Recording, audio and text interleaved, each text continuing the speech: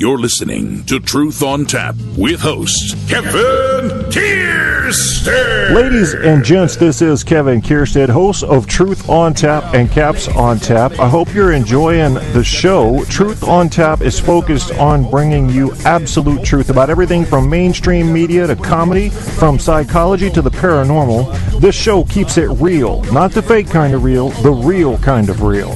That same spirit also covers our Caps on Tap show about the Washington Capitals. Caps on Tap shows air only after Capitals wins at this time. Please come like our Facebook page and join the conversation at facebook.com/truthontapshow. Truth on Tap has been picked up and promoted by iHeartRadio, the internet audio mega monster, so shows are available there as well as on Spreaker and a limited selection on iTunes. To get in on a show's chat, you can chat from the Facebook page I mentioned or go to www.spreaker.com/user/truthontap and look for the live episode or call in at 910-NO-LYING. That's 910-665-9464. Thanks again for checking out Truth on Tap and Caps on Tap. You're listening to Truth on Tap with host Kevin Kierstead. Opening up the truth pipeline for these bitches.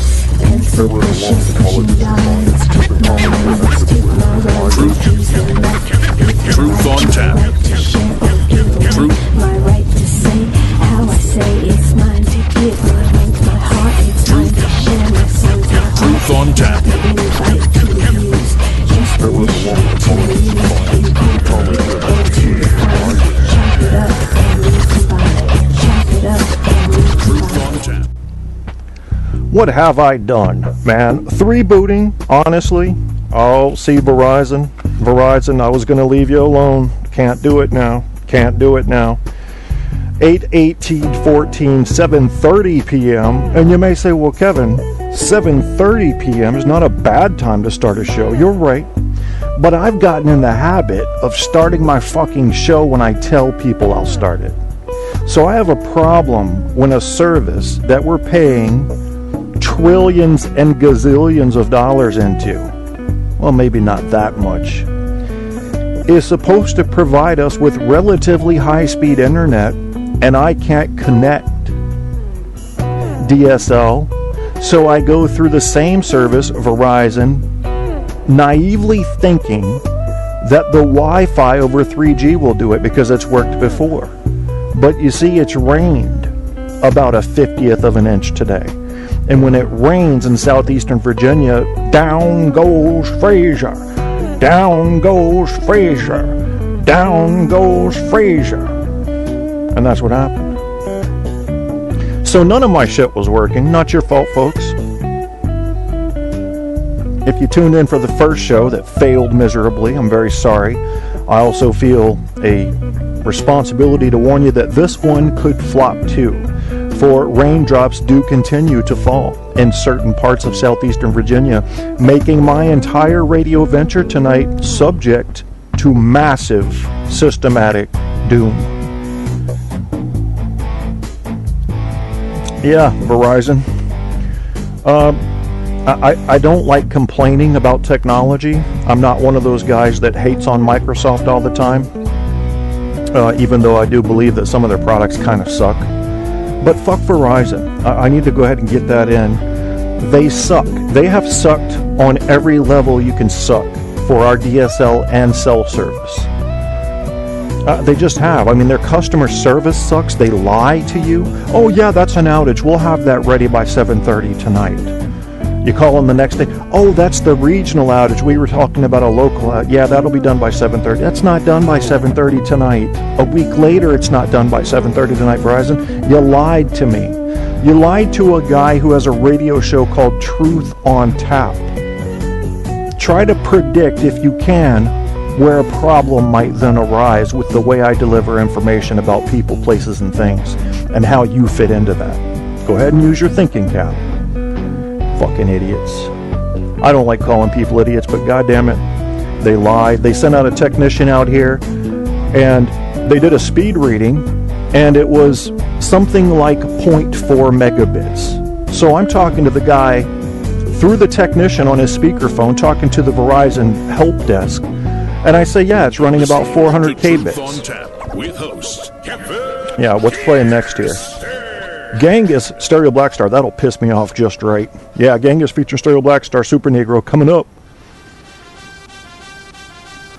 Yeah, here it is. Oh, I just got to jam to this for a sec. Let me chill. Y'all do your thing. You get your dance going, I'll get mine. I'll do the hump, you do the T. You know what I'm saying? You know, I pick on this song, and I'm like, you can't be hard in France, but I do like this song. This song kicks ass. Plus, it helps me learn my French, which I'm back into studying all over again. Yeah. It's kind of weird to hear somebody try to be gangsta hard in French. I understand that, but it's also an easy way to practice the language, music and TV, movies that are in foreign languages. It's a good way to practice the language. Yeah, I gotta turn that down just a little because I'm getting a little. I'm becoming black. I think I'm turning French black, and that's not going to work for you. Because we're going to talk about black today. I got to talk a little bit about the news. What's the point of this show? You know, I've broken my own rule. As you know, when I come into a show, I like to first say, here's the foundation. Here's what we're doing. Well, I didn't do that tonight. So fucking, kick me in the balls and call it a day, okay? The show is called Truth on Tap 3-booting. It was called Truth on Tap rebooting. But because I couldn't get on the first fucking try. Hey, Grandpa Al. Andrew, what's up? Good to see you in the chat. Kim should be here. Good. Thank you, Grandpa Al. And you know something? Grandpa Al, we have recommended you as a moderator. I'm not talking about this debate tonight except to say this. We've recommended you as a moderator if Team Debbie Daly decides to debate Team Goofy again, because you're probably only one mature enough to handle it. I couldn't. My balls are too big. Somebody poked me in the chest and I went the fuck off on them. I don't like bullies. I'm a team guy. I believe everybody's equal in a given room. I have people looking to me for leadership, and I go, I'm not your leader, man. You can ask him. Back in the paranormal hunting we do in the woods, somehow, over the course of a year, as we would go back and do these ghost hunts, people were asking me to lead the group. You're the leader. I'm not. No, I'm not. I'm no different than a guy in a field full of people watching the stars. We're observers. That's it. I don't like leading. The only time I will ever use my leadership skills, there's two situations. One is if there's a major disaster, I can organize things because I can think under pressure. Number two is if an alpha male gets in my face, which is what happened during that debate. And when an alpha male gets in my face, as I said last show, I get alfalfa male. The cowlick pops up on the back of the head, the pants become high waters, and I put up on my dukes, and I'm ready to rock and roll. Don't get alpha male in my face. Not going to work. So that's all I have to say about that. Again, this is 3-booting. The whole purpose of this show is to reset, to take the path that this show was on and reinstitute it and get off of the little sidetrack I went on with that attempted debate moderation. Yeah, it didn't work for me. Didn't do well. Yep. You're listening to Truth on Tap with host Kevin Kearsley. Didn't do well in that. So what we're going to talk a little bit about today is the news. Okay, so Grandpa Al, I think, is going to do the debate moderation if they ask him to. I don't know if they're going to. I don't even know if they're going to do another debate. But it was a disaster, Grandpa Al, and it was because I was asked to be an authority, and then before I even got a chance to establish what the rules were, my authority was challenged. So I just did a fucking backflip. What's up, Pimp Pat? Best buddy. It's all right, man. Hey, your argument was valid on Goofy Bones' page. That's fine.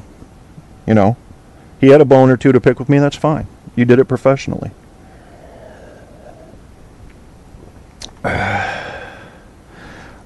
So we're not talking about that anymore. I'm all done talking about that whole debate debacle. And we're going on to reset this show. This is where I'm going to essentially lay out the renewed vision, which is not a new vision for this show. This show, historically, not through any planning, just turned out to be a show that liked to focus on philosophy a lot, psychology a lot, critical thinking a lot, understanding how to think. That was a big thing to me. It doesn't really measure your intelligence. It's all about the engine you're using to process information. And it's one of the things I've been concerned about for a long time, because I've seen people, including myself, making so many mistakes in our thinking that are leading us to bad beliefs.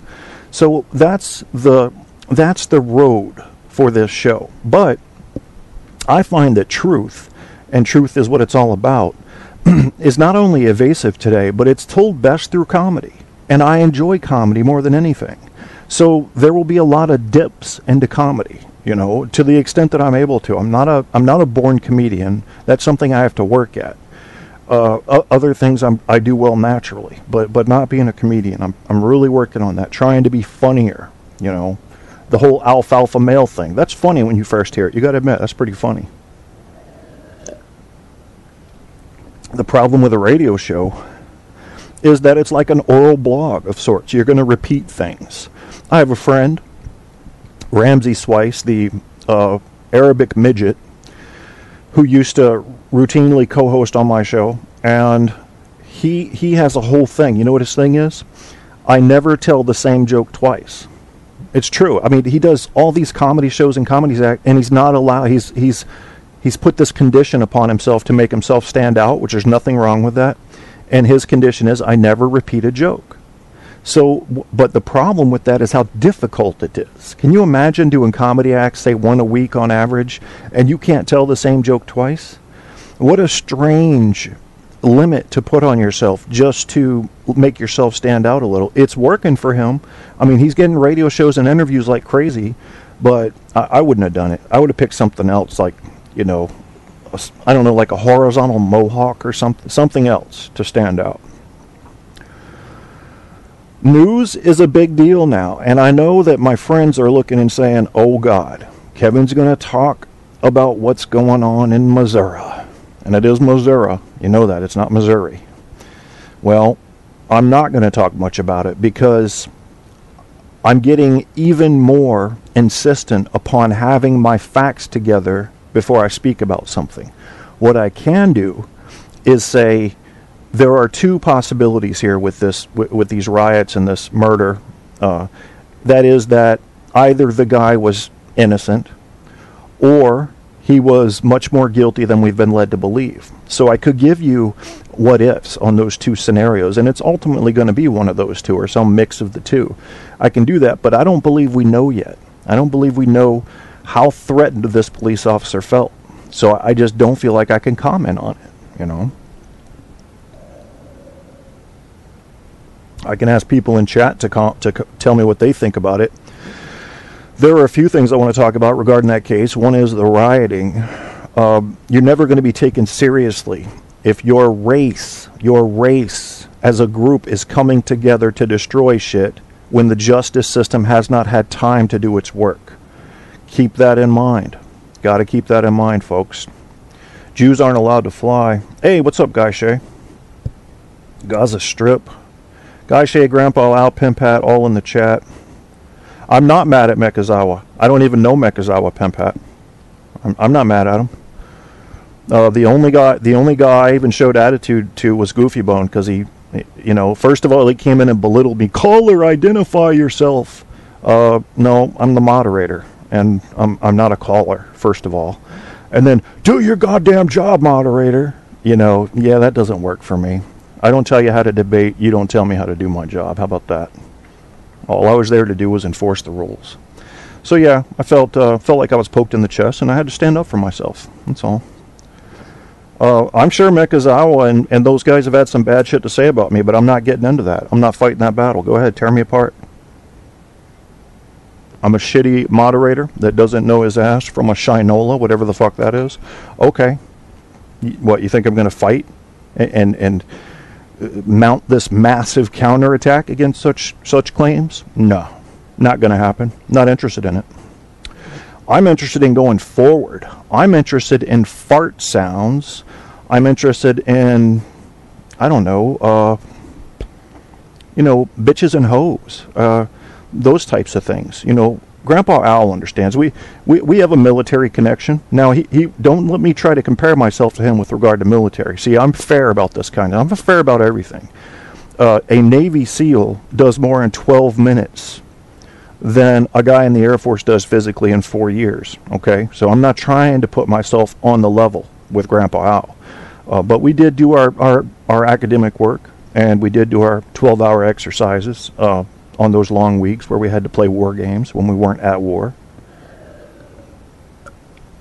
We did have to do the obstacle courses and the training for NBC warfare, nuclear, biological, chemical, and we had to do, dive under a desk if someone come in and said, okay, we're simulating that the lab's just been hit with a bomb, blah, blah, blah. So we had to do all that, plus, of course, my regular job. And this military connection that we have carries with it a certain attitude about silly shit. I think most of you guys, even if you haven't been in the military, know what I'm talking about already. You've seen enough movies to understand the brotherhood that develops between anybody that's been in the military and anybody else who's been in the military and served honorably. But I don't. There was something I wanted to say very specific about that, and I don't know what it is. So I lose, Yeah. Oh, and I could have won so much, but I lost there, which is okay. And just talking about the military like this makes me think that we probably, because he was also in the military, we probably need to call Elvis. Let me call Elvis real quick and see what he has to say about all this. This is the king. I'm just sitting here with your friend watching a little TV. I don't have any friends, Elvis. Well, we're kind of busy, so why don't you leave a message and maybe later on we'll go pick out a Cadillac. Okay. Oh, hello there, children. Hey, Shep. Shep, you know where shit comes from? From your ass, children. Oh, Lordy. Oh, Lordy. Let me call the Pep Boys, because I think I just blew a gasket. I wish that we could stop and take your call now. Oh, they're busy, what we truly bastards. Like to do. But since we can't, you'll have to leave a message. Okay, if you then. do, we'll get right back to you, right back to you. Okay. Hey, Pep Boys, y'all motherfuckers need to spend more time working on engines and less time singing. How about that shit? Can we have a little of that? I may need somebody smarter than that to help me out here. Hannibal Lecter, are you available? Hello? Hello, Hannibal? Have the lamp stopped screaming? Don't bother with the trace. Yeah, I won't they're be dead. on long enough. I have no plans I'm not trying to follow trace you. it. The world's more interesting with you in it. Yeah, I thought so too. You care now to extend me the same courtesy. Of course I will. I do won't wish come we after could you. chat longer, but I'm having an old friend for dinner. Okay. Well, you're a man of few words, Dr. Lecter. Is that how she said it? Is that how Jodie Foster said it? Dr. Lecter. Dr. Lecter. Dr. Lecter.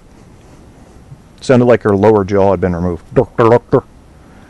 Maybe I still need somebody smart but with a better sense of humor. How about, here he is. That's the motherfucker. Yeah. Like no one's home, baby. Leave a message and they'll be sure to get back to you. Oh, behave, baby. Oh, nobody's home tonight. I can't get in touch with anybody. Maybe Margaret Thatcher. Do you dare accost me in this manner? I do Am I accost the thee. object of this brazen overture? You Then are. kindly confine your remarks to a brief message, to commence as soon as you shall hear the tone. Good day. Oh, God. Hello. No, I didn't mean Alan call here, God God shit. Speaking. Look, if you leave Yes. your name, number, and prayer after the tone, I'll get back to you as soon as I can. Please note that I try to answer all prayers in strict rotation, but sometimes the answer is no. Let me call Don Imus. He's always home. You have reached the right house, but you're listening to the voice of Howard Stern. What? The stupid twerp that you're calling is an imbecile, and he is probably playing with himself right now. That's why he's too busy to come to the phone. Leave a message at the beat, etc., etc., etc. Thank you. Okay, so Don Imes has hired Howard Stern to leave his outgoing message. I've got an Irish friend I'm Hello, going are to call. you calling me? Sure, I'm just after leaving the house, or taking another call, or I'm in the tub, or answering a call to nature. It's not in my nature to leave you without a word, so here's your chance. Put in your 2 cents, and we'll return your call as soon as ever we can. Bless you. Hey, O'Leary, you need to quit drinking, especially before noon, and that's all I have to say about that. I got a friend who has cats. Let's see if he's available. This machine has been connected to a 5,000 volt power supply that has been wired to this small kitten. If you hang up before leaving a message, little Fluffy here will be blown to smithereens. It's your choice.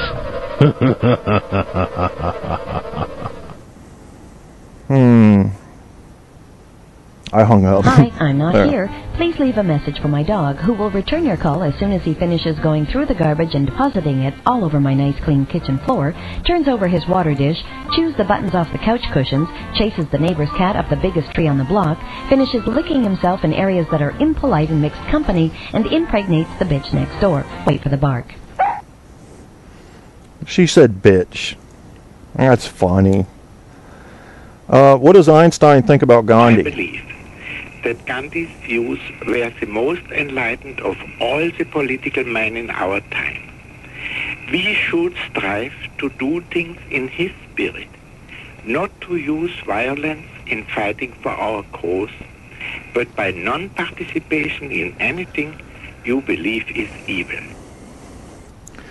Okay, well, if Einstein said we shouldn't participate in anything that we might view as evil, I probably shouldn't talk about the news right now, but I'm going to. Okay, black people, let me give you a hint here. Everybody who knows me knows I don't have a racist fiber in my being. You want for your race, okay, the ones of you, I'm talking to the ones of you in Missouri that are rioting. You want for your race to be A, taken seriously, B, not seen as thugs and gangsters, and C, to be treated like everybody else. Then A, if you want to be taken seriously, you have to stop every time something happens that may have been unjust, fucking up the neighborhood. If you're going to act like animals, you're going to be treated like animals. Now, what is the percentage of blacks in America that are responsible for this riot activity? You people know it's like 0.00001%. It's a very small number. These are people who were looking, most of them, for an opportunity to get away with some looting or take out some aggression. The average black person in America knows that's not how you do it.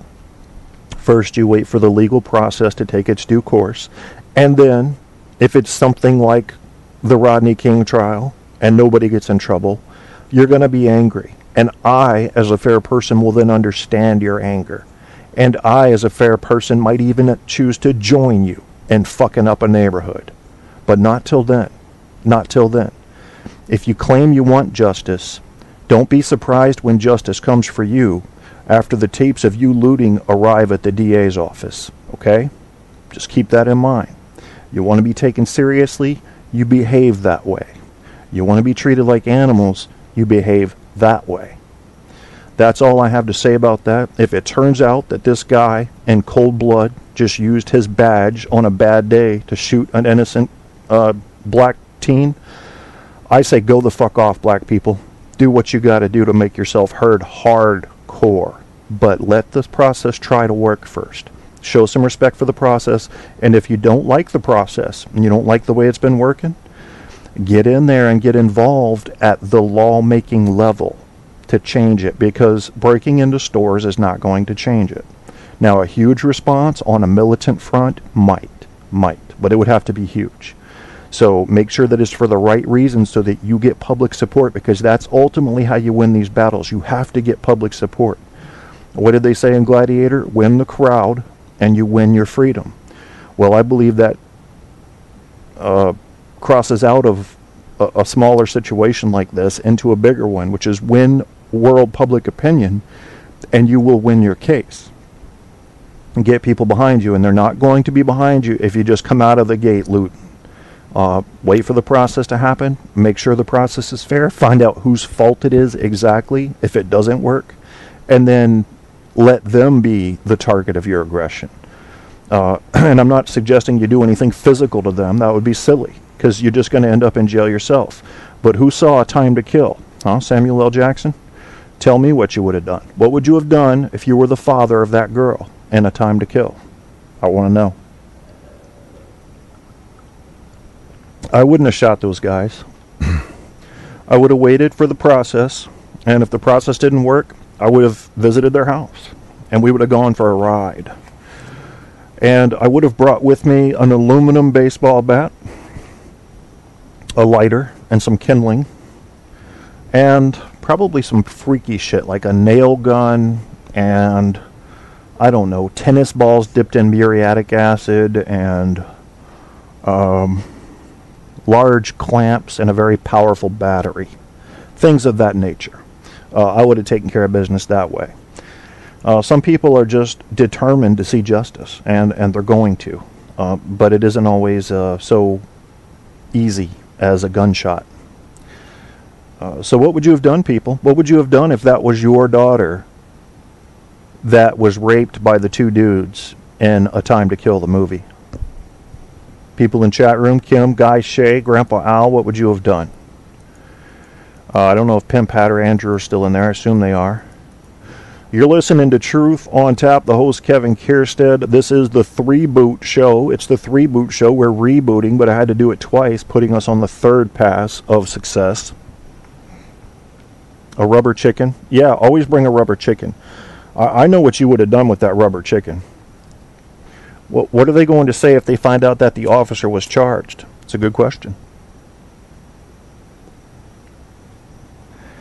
You know who it's sad for? Because think about the kiss those that raped her without question.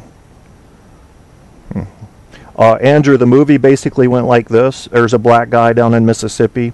His daughter, there's a couple of drunk rednecks. His daughter's like 11 years old. She gets raped and beaten, and I don't think she was killed, but she could never have children. I mean, they destroyed her. So Samuel L. Jackson, the father, shows up at the court case for them and ends up shooting them. So then he goes on trial. And this question is, what would you have done, essentially? How guilty is he, Oh, you meant kill. Okay. Because you scared me there. I thought this was going to be one of those tricky situations I had to navigate with Grandpa Al about forgiveness. That's more animalistic. That's what I expected, Grandpa. That's what I would do. I become the animal once you hurt my loved ones. There's no civilized behavior about me. But yeah, in situations like this, you have to let the legal system at least try to work. If you inherently don't believe that the legal system in America is worth a shit, why do you live here? Why not go to a country where you respect the legal system?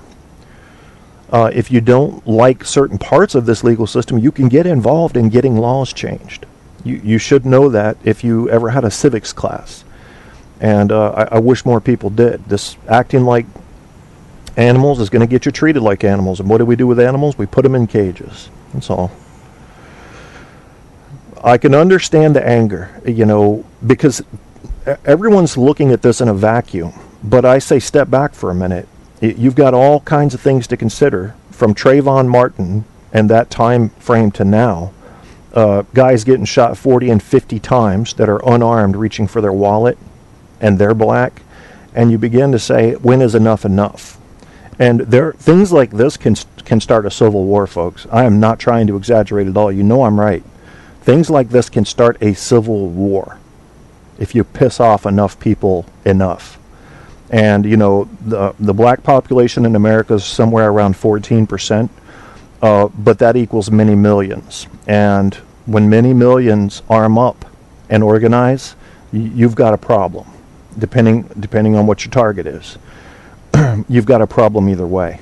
And if they start going for innocence to say, see how you hurt us, now we're going to hurt you the same way, you got a real problem. So just keep that in mind. Justice better find a way to work. For your own security, justice needs to work in this country.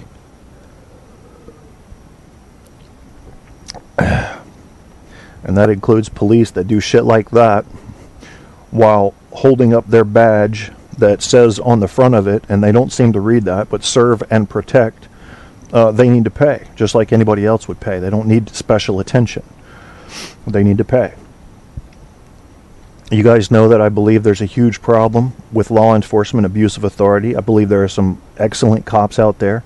I think some of the cops out there are so good, they're actually carrying their load and keeping an eye on the other cops because they don't want their reputation diminished by a bad cop.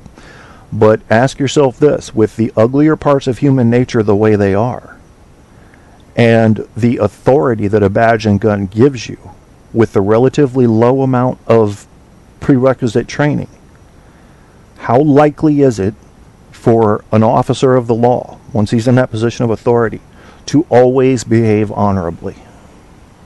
How likely is it?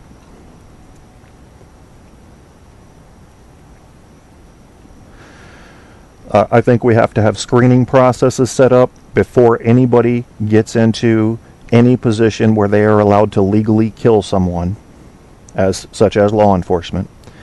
And that process needs to be thick and thorough and not just a one-time thing that gets you into the force. It needs to be a monitoring thing.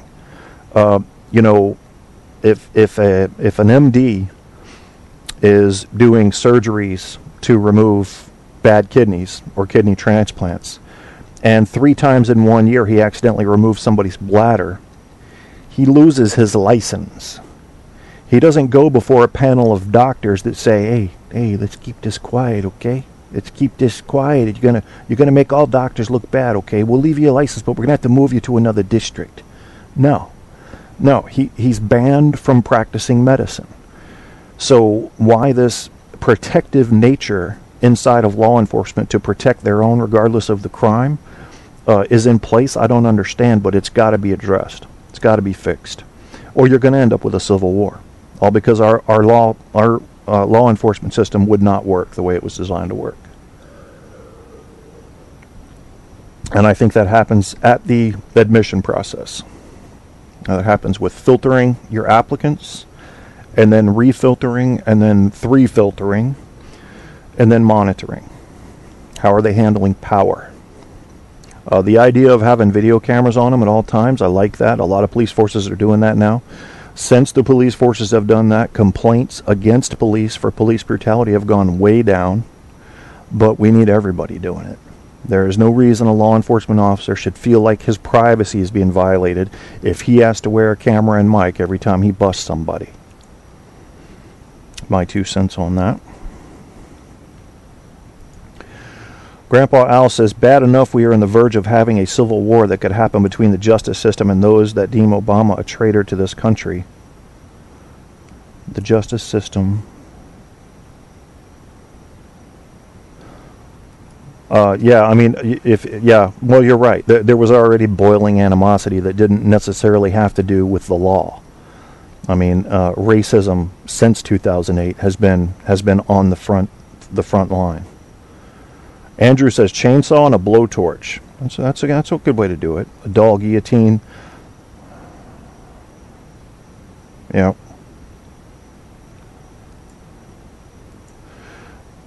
Man, you guys are interesting. I swear, some of the views you have on justice and education and the legal system in this country, it just baffles me because it's not something I read much. I'm always reading the filtered stuff through the media, and then I get some real shit in my chat room, and I'm going, okay, this is what I'm interested in. This is what the people are thinking.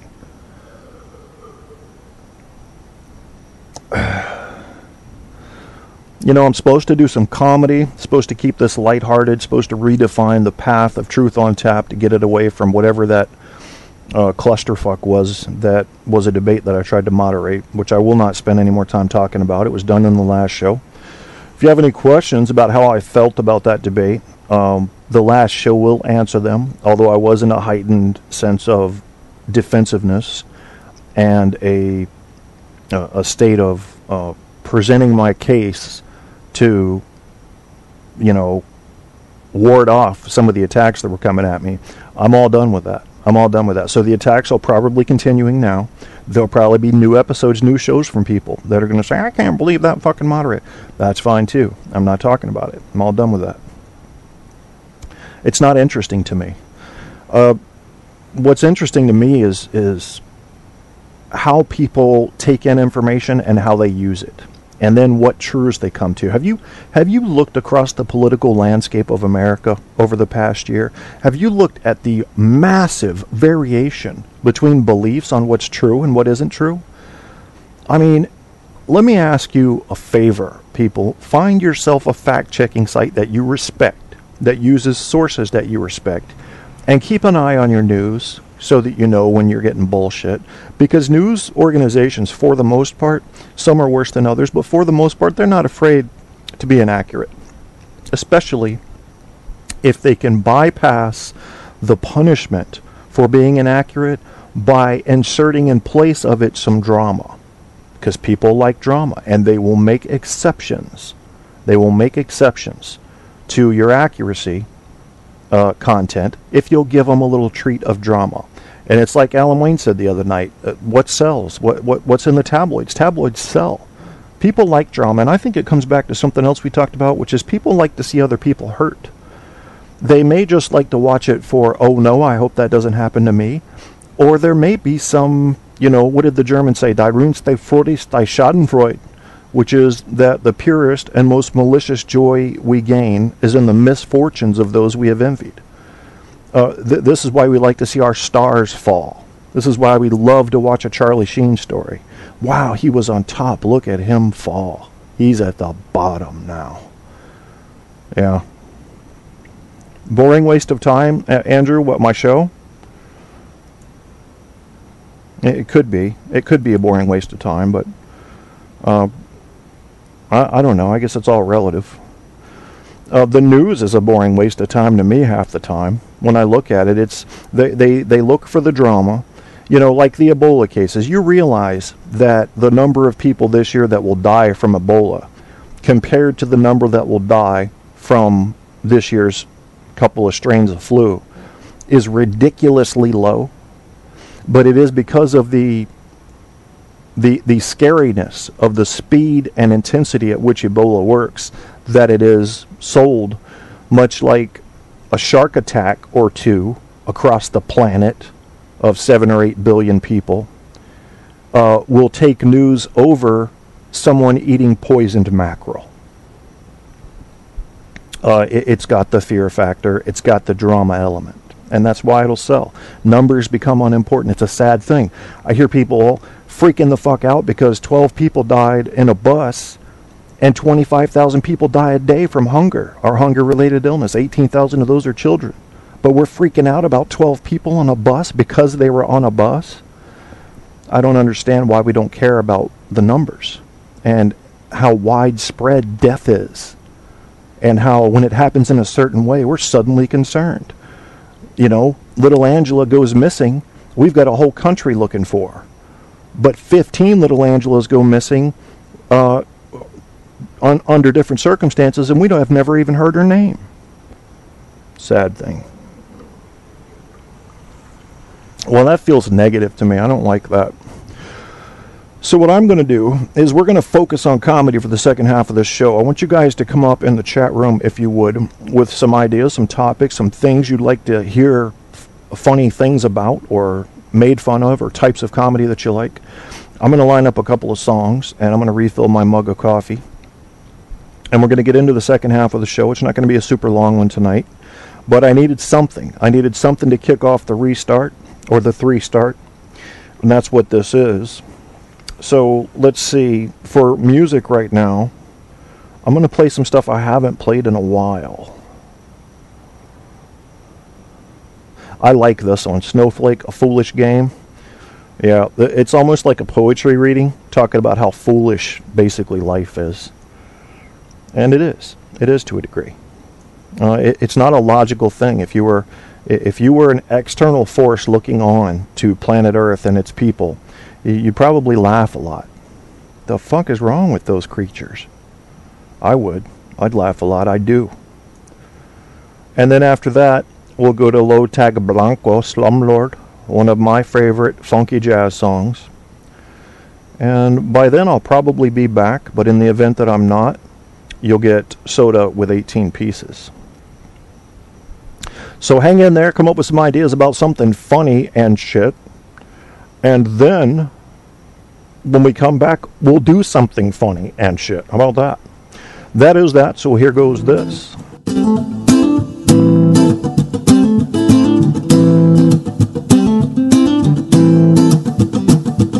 Life's a foolish game. Do you ever feel the same? Well, maybe we could change, turn the ship another way. Feel it in the darkness, we're sailing right into those jagged cliffs. Yeah. Some say we've always been insane. Hey, life's a foolish game. Simple equation, running closed system. Natural world gone missing, plus all our CO2 emissions equals degradation, wasting ships and mass extinctions. Oh no. But maybe we can change, we sure can't stay the same, 'cause life's a foolish, foolish game.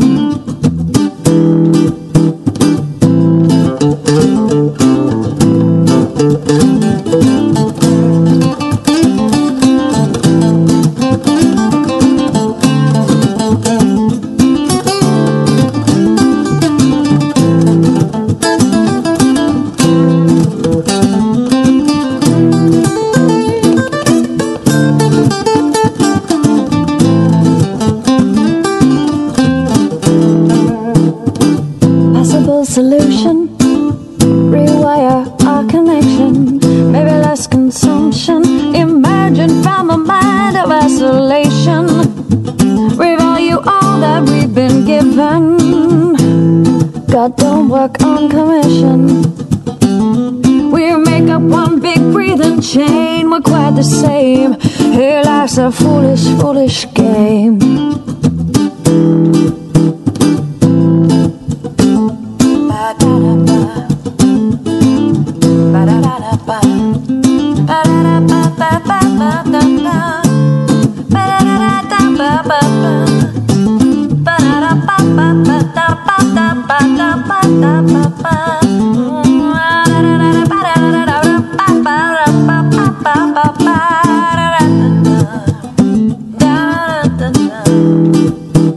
Life's a foolish game.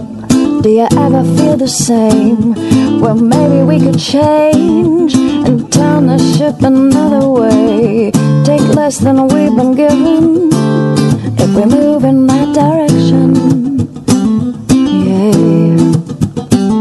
We'll find our place in this living chain. We're quite the same. Yeah, life's a foolish, foolish game. Life's a foolish game. Hey, life's a foolish game. You're listening to Truth on Tap with host Kevin Kiersten.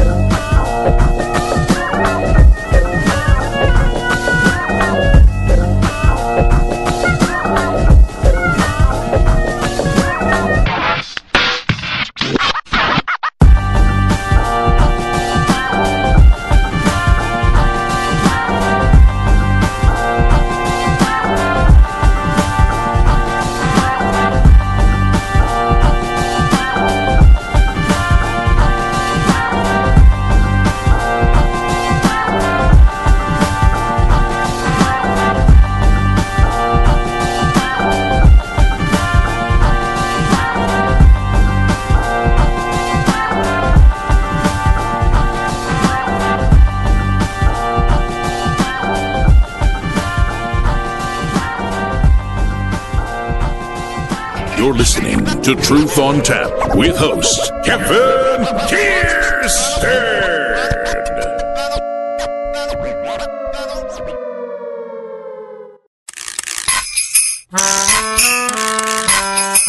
Life itself is magical without lies about Santa Claus. Gift giving can be so fun without becoming buying drones. Stories about virgin birth, stories taken word for word from books that have been translated too many times to count, are just stories to me. So please don't wish me a Merry Christmas. Please just skip to a Happy New Year. Please don't wish me a Merry Christmas, though I hope yours is filled with love and cheer. Yes, I am an atheist and you can call me a Scrooge, 'cause I'm a fan of reason. Don't partake in religious celebrations, but I do like to have fun and I am up for friendly hugs. Just please respect this one request from me. Please don't wish me a Merry Christmas. Please just skip to a Happy New Year. Please don't wish me a Merry Christmas, though I hope yours is filled with love and cheer. I'll drink down some vegan nog without the egg but extra rum. I'll have a green and red cookie because I love eating sweets. A sled ride sounds exciting, and let's build a snow person. Together we can have some secular fun. If you please don't wish me a Merry Christmas, please just skip to a Happy New Year. Please don't wish me a Merry Christmas, though I hope yours is filled with love and cheer. To those who don't believe, to those who are unsure, please know you're not alone. No, you aren't. Just 'cause we don't congregate or have our own holiday doesn't mean we can't have fun while being true to ourselves. Please don't wish us a Merry Christmas. Please just skip to a Happy New Year. Please don't wish us a Merry Christmas, though we hope yours is filled with love and cheer. The Truth on Tap with host Kevin Kirsten. Yeah, and you can wish me a Merry Christmas. I'm good with that. You're listening to Truth on Tap. The host, Kevin Kirsten. Wes Johnson said it. Find him at wesjohnson.com. I was looking at some radio DJ names. Most of you guys in the chat room right now have your own radio shows. I'd like to know how you got your name. If you would type it in there. I'm looking at this. You know, this isn't a long list. And if you didn't know, you can go out on the internet now, and they have a radio name generator. They have several different services and sites that'll do that for you. And one of my friends used one, and what he got back and has stuck with since and has worked very well for him is Crash Jesus. Yeah, HTLA1 Radio out of New York. You know Crash? Yeah. You may have heard of Pimp with a Limp. I'm curious how Pimp Hack got his name. Wolfman Jack, we know all about that one. You've heard of Bubba the Love Sponge. The Grease Man. His real name is Doug Tract, and he became well known at gigs like WAPE AM, Jacksonville, and WWDC FM, Washington, D.C. Grease Man. What an easy name to remember. I like this one. Anyone who lives in Chicago will probably know this. I had not heard of it before today. John Records Landecker. John, quote, Records, unquote, Landecker. That's an impossible name to forget. Then you have Mancow. They're mentioning Mancow. Matthew Eric Muller. Boom Boom Brannigan. Boom Boom, that's a good one. That's easy to remember. And then Steve Boom Boom Cannon. But Boom Boom works. Boom Boom, Ray Boom Boom Mancini. Or like if you're a black kid and you raise your hands, Boom Boom is usually the next thing you hear. So it's a natural nickname. Well, I had to do it. It was begging to be said. Jesus Christ. That's the political front right now in America. That's what's happening. So, what else is funny on the radio? Let's see what you guys have had to say about how you got your radio names. The grandpa name. This is Grandpa Al Kruska, who says you're supposed to sound like a toilet when you say it. Kruska. I just scared the shit out of one of my cats. My grandpa name was by my grandkids, and so I always told stories to them when they were over. They said, go online, so since they're not near me, they can hear the stories I read on air. Okay. All right, that works. Kim doesn't have a radio name. That's all right.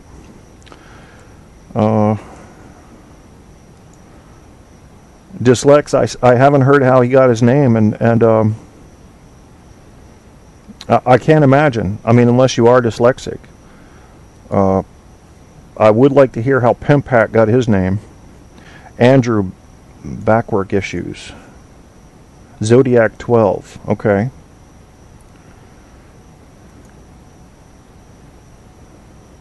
Yeah, I don't know what that means. I try to understand these fragments I get in the chat, and I don't always understand them. I have a hard time keeping up with any type of broken conversation. I don't have a radio name. You know, I was asking my friend Apocalypse, and I don't know how he got his name either. Oh, Jesus, this cat. This is our cat, Thomas. He's the photogenic one. He wanted to come out on the porch, and he always stays for 5 minutes before he starts pawing to go back in. So now I got to get up and let him in. I didn't want to let him out because of this, because I knew he'd want back in. Well, I've done the survey, Kevin, and I don't see any bugs or mice. And since you have not installed a roller coaster that is specifically for cats out here, and nor is there a shopping mall where I could pick up some catnip, I'm not interested in your back porch anymore. Go in. Go in. Bastard. He's so needy. He's kind of the mother hen too, which is weird. Like he'll be the one where if a cat pukes or something, he'll try to cover it with imaginary dirt. You guys know about that, right? Where the cats just paw at some air. What is that all about?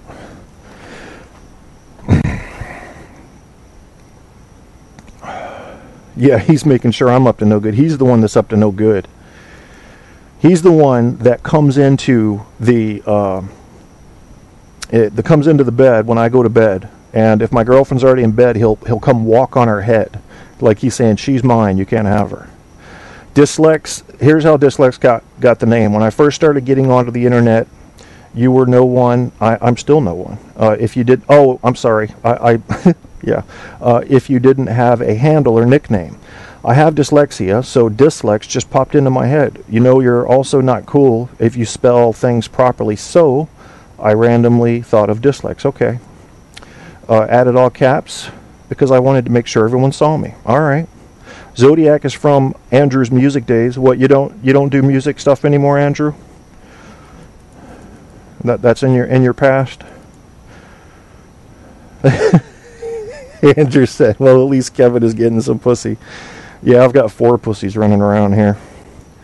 I was called Alley Cat a few times, says Grandpa Al, from my junior school days. I used to duck out of the house at 3 a.m. and not come back till just before school starts. Always came home with hickeys, but not from the same gal. Damn.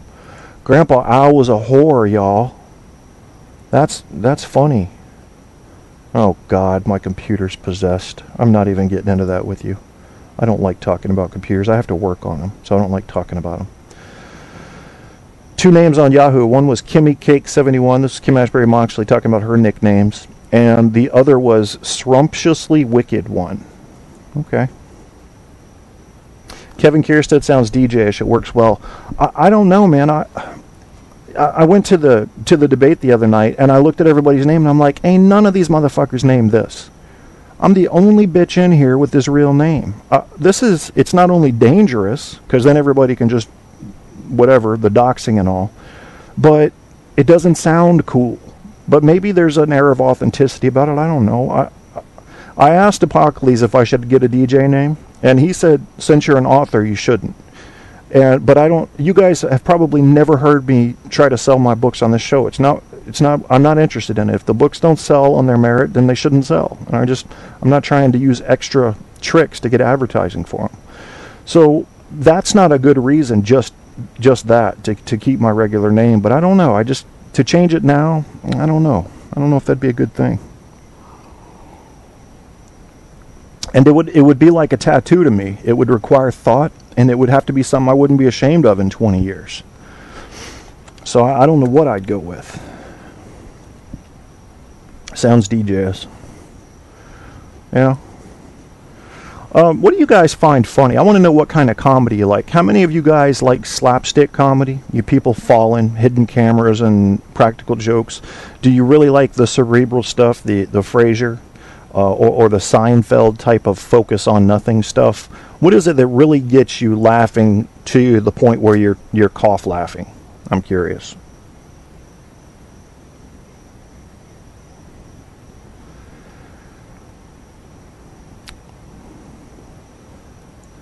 To me, it's really just people falling down. That's the best way to get me laughing. I don't know what it is about a human being falling down. I can't stand it. I just lose my composure. Dislex says, I'm telling you, your name's awesome. It sounds almost like a name someone would make up to use as a Hollywood actor. Okay. It might. I mean, at least the K and the K work well together. But I have to put the A in so people know I'm not KKK. And I've been asked that before. What's your middle initial? By suspicious black people. And although it would have been funny as hell to say Keith, I didn't. I told him the truth. Grandpa Al likes comedy in which he gets flashed by women without knowing why. George Carlin. All right, George Carlin, he had a very special style in which he could take complex issues or simple issues and maul the shit out of them. Toward the end of his life, he was bitter, wouldn't you say? He was angry about everything. Now, I don't know if that was part of his act or not, but I think he was just becoming really, what's the word? You guys know the word I'm thinking of. Pessimistic, but that's not really what I was thinking of. Just sort of, I don't know, jaded. Stand-up comedy. I like comedy that works the crowd if the person's good at it. I think that's pretty good. Yeah, I like stand-up comedy too. I listen to it all the time on, well, there's various sites, but I listen to streaming comedy all the time whenever I'm playing video games. I've almost always got streaming comedy on. And sometimes it's funny and sometimes it's not. I mean, like I can take a half hour of Ron White and love it, but listen to 2 hours of him and you're tired of it. Who's a really good comedian I could listen to for a long time? Oh my God, that's a hard question. I couldn't tell you one. I like to really switch them around. I think Louis C.K. has a very interesting style, but he's borderline of going into bad taste, like Tosh.0. Very borderline there, where he's he's talking about dead kids and shit. It's just like, okay, I think we might have just crossed over the line. Red Fox, Flip Wilson, Mitch Hedberg was amazing. Yeah, I didn't even know he died until somebody said it on Facebook recently. He was incredibly funny. I enjoyed him.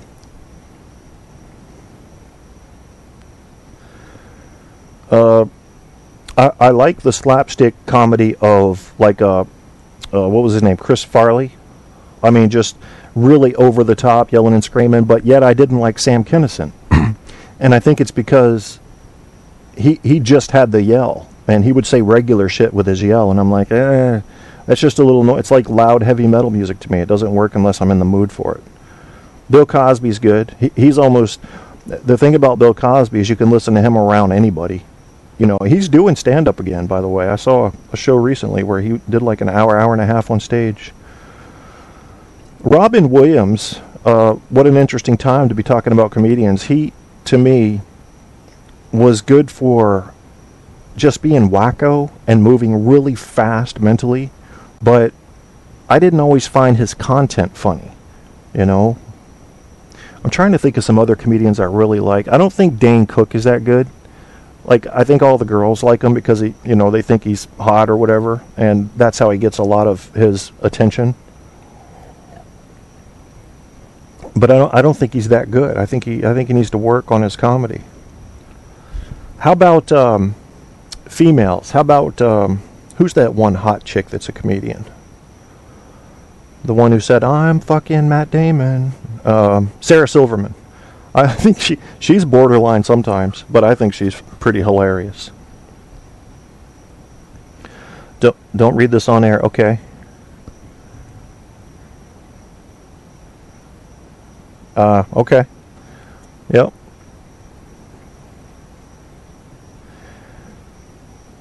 There's one lady who's about 5 foot tall and sounds like she's about 7 years old.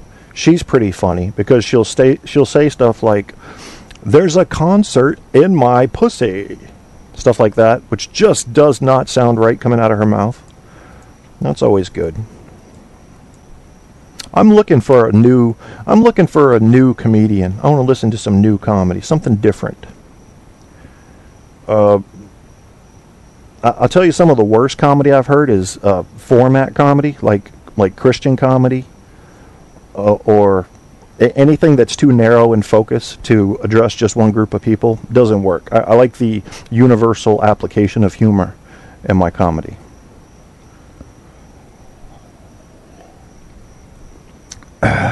You know what else can be funny as hell is just a stressed person. Have you ever noticed that? You ever see a mom with 12 kids? Jesus Christ. You can't help but laugh. If you're close to her, you won't laugh at her because she'll kill you. But you can just see her thinking, oh, God, if you're up there, you know, I've got 12 kids. And if a woman's got like 2 kids, like she's on that shit. She, you know, Billy, leave Bobby alone. Bobby, go to your room. Billy, change your socks. A woman's got 12 kids. She gives up. You see this look in her face that registers defeat. And I can just hear her saying, God, just let me keep about 5 of them. You can take away 7. Just leave the prettiest and the smartest ones here with me. And make it quick. I don't want them to suffer. But these fucking kids are going to kill each other anyway. So take them away before I have to do it. And then, of course, I'm thinking, why the fuck did you have 12 kids? You know, fucking walking around mumbling to herself and shit, smacking at things that aren't there. You're gone. You're gone, lady. You know. Yeah.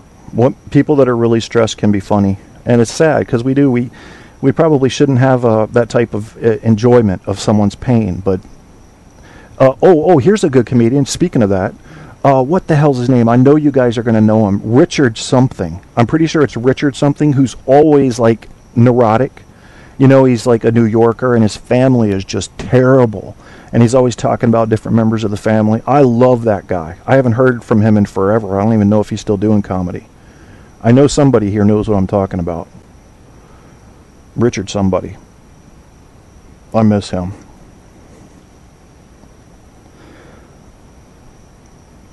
And for some reason, Jewish people talking about their families, there's an inherent comedy in that. Who saw My Big Fat Greek Wedding? Greeks are funny as hell, if that was an accurate depiction of how they act in their families. They're funny as shit.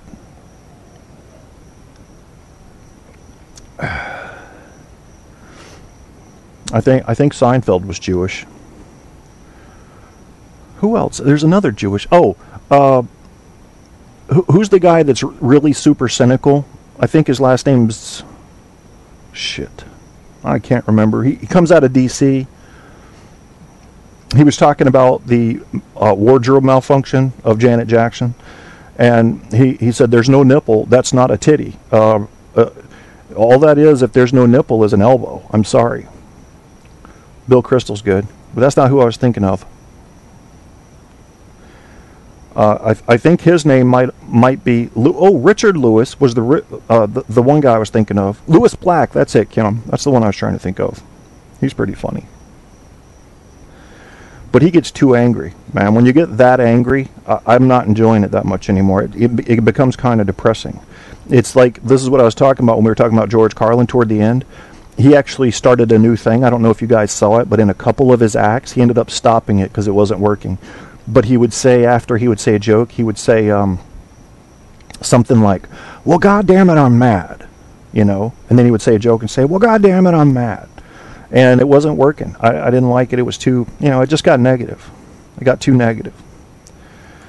Got to be able to laugh at yourself and people without turning purple every time you talk about people.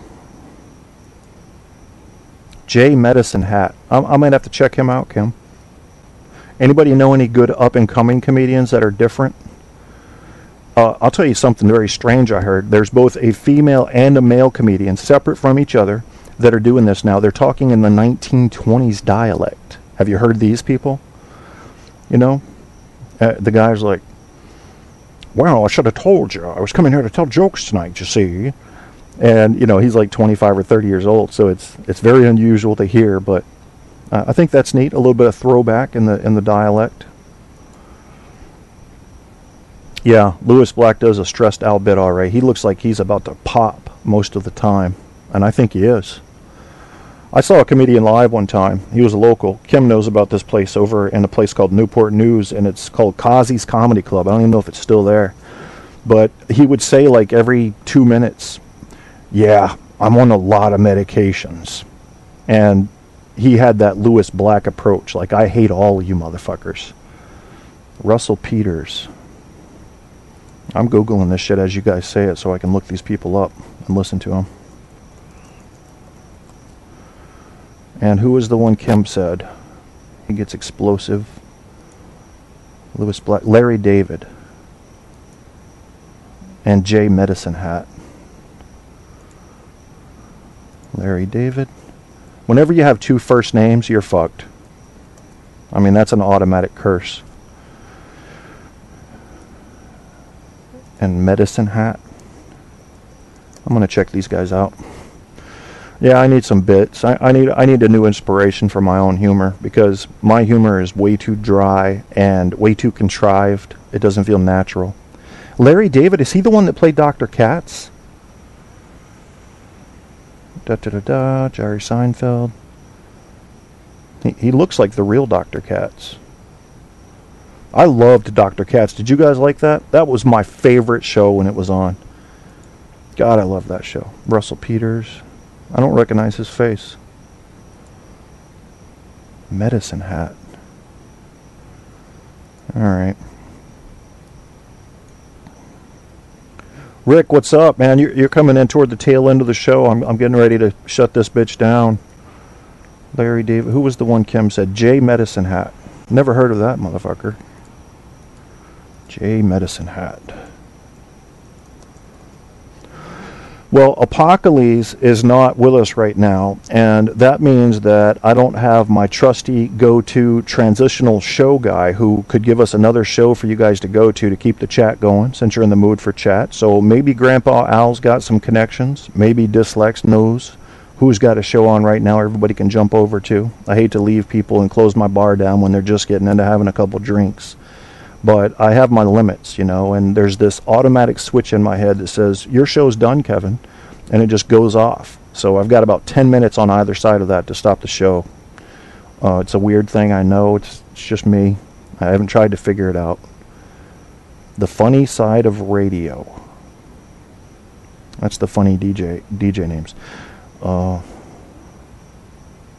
I always like to talk about radio stuff because I feel like that applies to half the people that listen to this show because they are DJs of some sort, whether they do talk or just spin discs.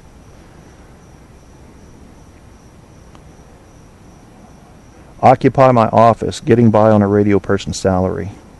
That looks like a good story. This is on about.com, radio humor, if you want to check it out. There's a hilarious article there. It's called Not an Interview with the controversial radio host Alex Jones. And it's hilarious. This is how it starts out. I recently did not sit down to interview controversial radio talk show host Alex Jones. I did not pose any actual questions to him, nor did he answer any. In the midst of this discussion, which did not take place, I did not cover various topics. And it goes on from there, so you can imagine. It's good satire. Yeah, that's good stuff. The Dog Days of Summer and the Dog Ways of Radio.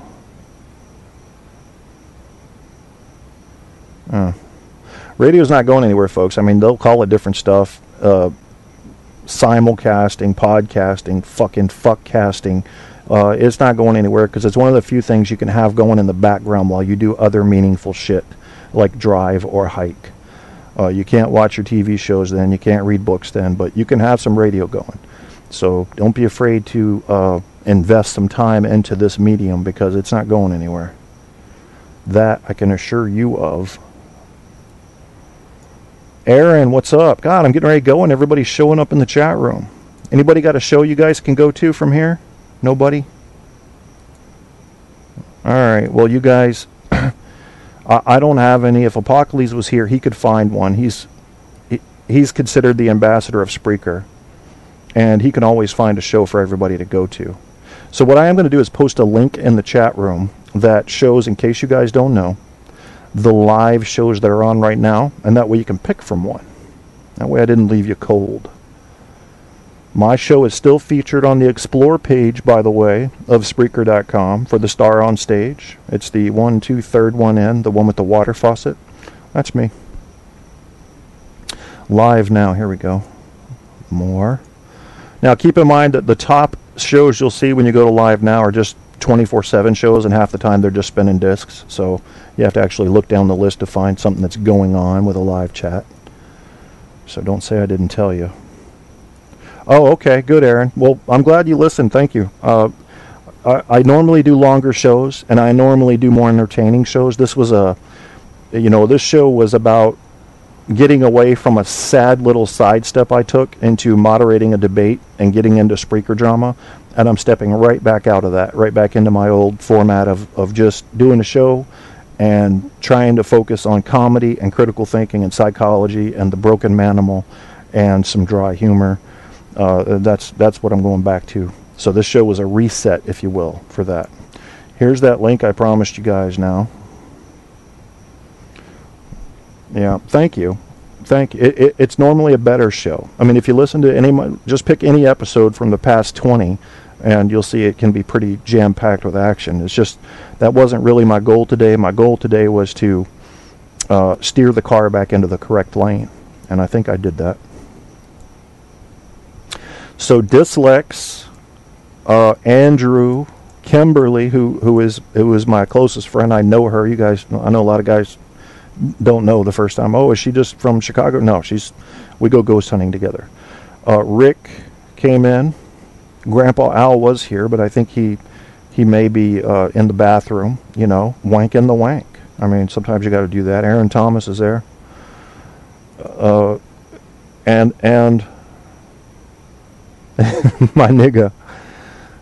Yeah, we're in that stage of political boldness, I think, in America, where people are sick of PC, but they're still sensitive of who gets offended by what. And let's face it, nigga, N-I-G-G-A, was turned into a comedic term. It is not meant to be an insult. It's often started out as black people who didn't like a black person calling them a nigga, but then it just went to everybody. I mean, Dave Chappelle did it. You can blame Dave Chappelle for handing nigga to the whites to use freely. He's the one that did it. Yeah, I'll blame him for that. So you guys can put that on him. Brian Gittins, if you've never heard of him, a UK comedian on Spreaker. I have not heard of him. Brian Gittins. I'm Googling all these guys, so after the show's over, I'm going to go actually look them all, check out their shows. Brian Gittins. That's an easy to remember name. Since he did do so many shows with me, I do feel obliged right now, or obligated, to mention Ramsey Swice. Make sure you guys check him out. He's the very rare Arabic midget comedian. And it's funny because he's an American who's a Christian. He's not Muslim. But his family came from Jordan. And so we used to really get into some politics. But he's also a comedian. He's a Christian comedian. And his whole format is, I never tell the same joke twice. I never repeat a joke.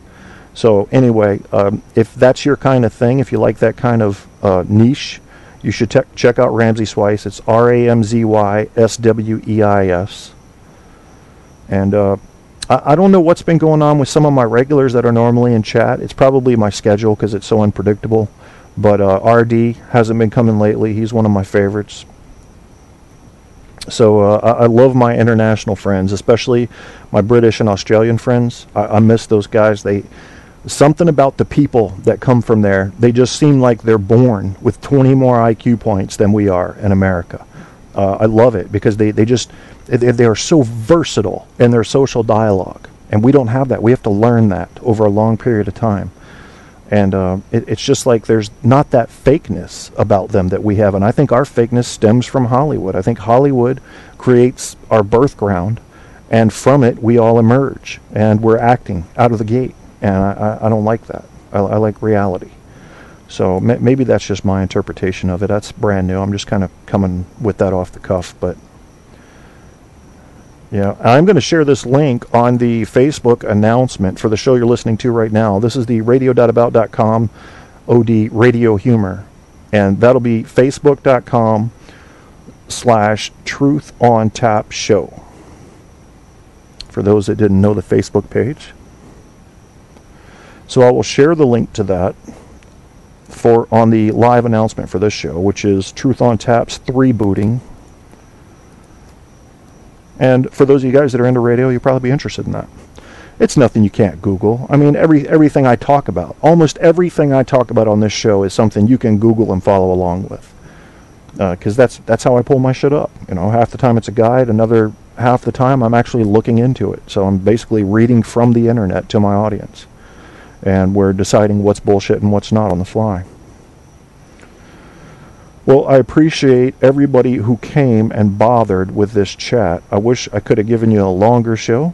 Yeah, I have made it to 2,000 followers. That's amazing. I owe some of that to that debate, which exposed me a little bit.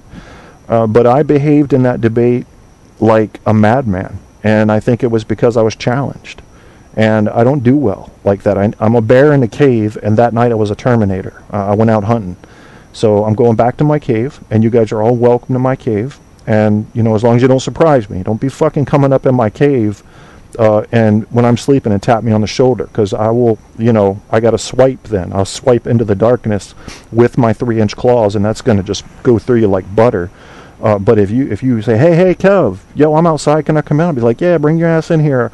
You know, I ate a lot, so I do have a lot of extra blubber. So, you know, we can talk. I've got energy, and we'll do that. I don't know. $2,000?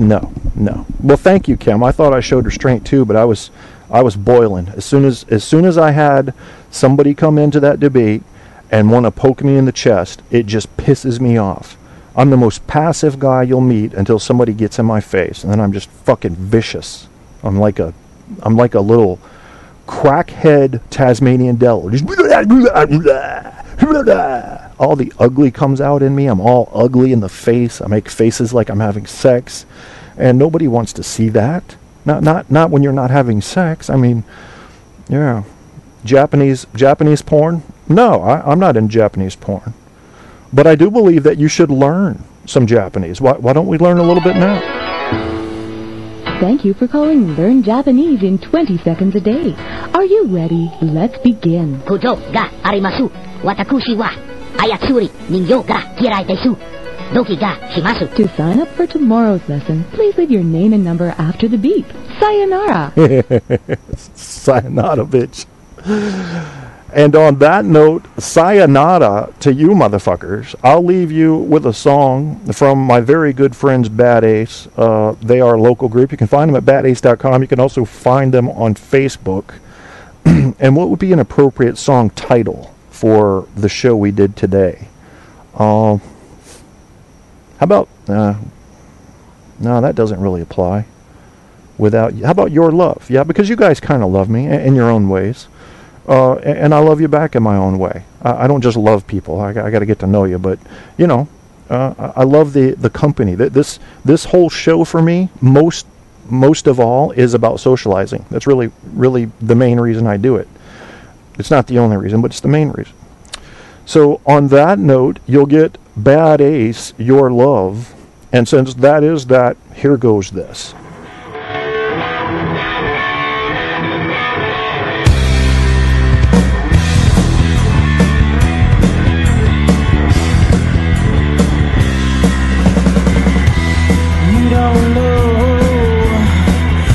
you're doing to me. And you don't know the way you make me feel. What it does when you give that look. It steals my heart now, baby. That's not all you took. Something else has to come back. Oh, I got to have your love, your love, your love, your love, your love, your love. Your love is filling me up with tears. Your love is killing me. I can't live with myself until I have your love, your love, your love, your love. You said, baby, don't hold on. But if I let go, what will I do? I don't want to hear those words from you. All I want to do is hold on to your love, your love, your love, your love.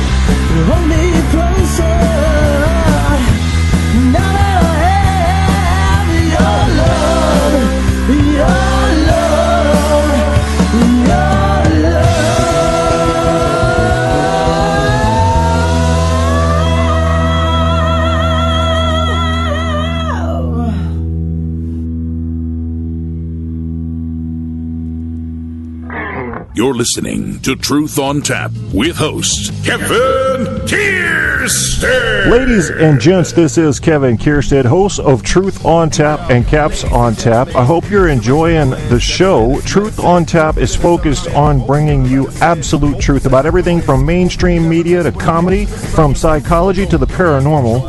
This show keeps it real, not the fake kind of real, the real kind of real. That same spirit also covers our Caps on Tap show about the Washington Capitals. Caps on Tap shows air only after Capitals wins at this time. Please come like our Facebook page and join the conversation at facebook.com/TruthOnTapShow. Truth on Tap has been picked up and promoted by iHeartRadio, the internet audio mega monster, so shows are available there as well as on Spreaker and a limited selection on iTunes. To get in on a show's chat, you can chat from the Facebook page I mentioned or go to www.spreaker.com/user/TruthOnTap and look for the live episode or call in at 910-NO-LYING. That's 910-665-9464. Thanks again for checking out Truth on Tap and Caps on Tap.